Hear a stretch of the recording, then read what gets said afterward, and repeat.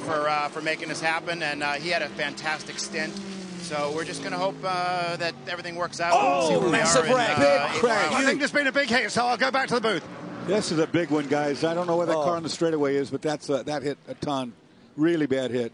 Car on the right, heavily damaged. Car on the left. Wow. Our 6th full course caution.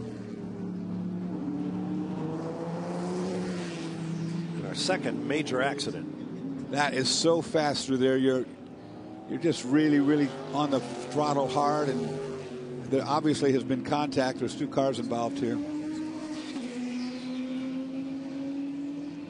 Number 38. Most heavily damaged car. The prototype challenge machine of David Ostella. There's the 52, the other car involved. The 52 car is not terribly hurt. I'm really concerned about the other car. Frankie Montecalvo.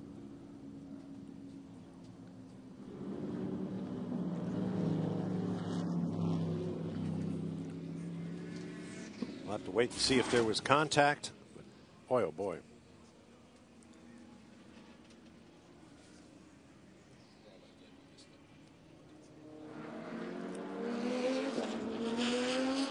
See if we can have a look at what happened.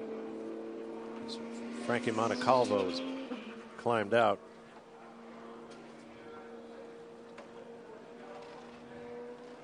And they're climbing out. That's really good to see. Glory be David Ostella of Canada. That is really good to see. Wow. Wow, that's a testimony to that carbon fiber tub and how strong that is. That was a massive hit. One of last year's winning drivers in class. And quite a debris field, as you see. Yeah, this will take some cleaning up. Here's a replay. He's a little bit wide. There's a bit of damage to the left rear. It's He's wide. Just way out in the gray, and then Montecalvo had nowhere to go. Yep. You can't turn from there either. Once you're at that point of the racetrack where you're already on the throttle. Into the tire wall and the secondary impact. Yeah, there's nothing. Even bigger than the first.